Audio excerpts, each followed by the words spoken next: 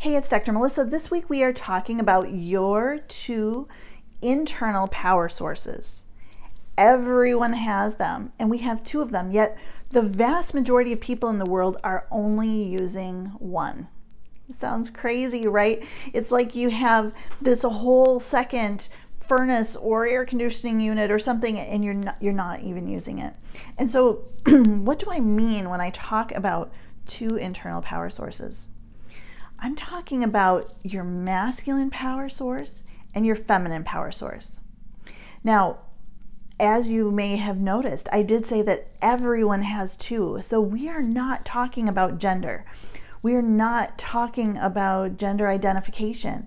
Every single human being has a masculine power source and has a feminine power source. Most people can identify with the masculine power source. It's traits and attributes that we are very familiar with.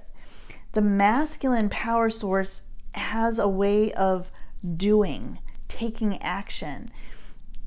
Those skills are very familiar. And for many people, the feminine power source is a bit more of a mystery, if they're even aware of it at all. The feminine power source creates inspiration and creativity.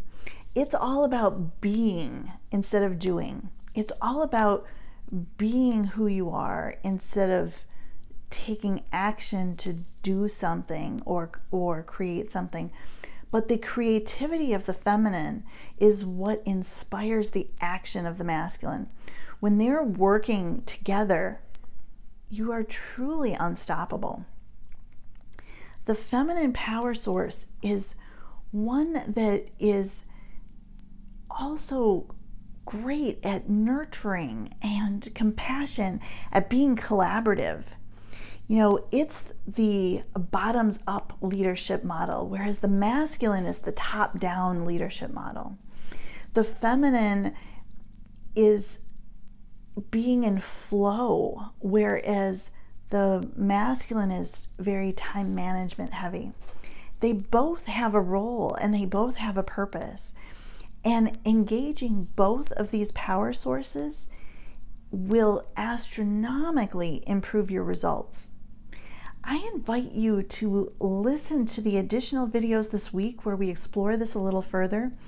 And I invite you to join our Facebook group, the Abundanteers, where we are a group of amazing people creating abundance in all areas of life, where we will dive into this in depth tomorrow on the live show. I can't wait to see you there.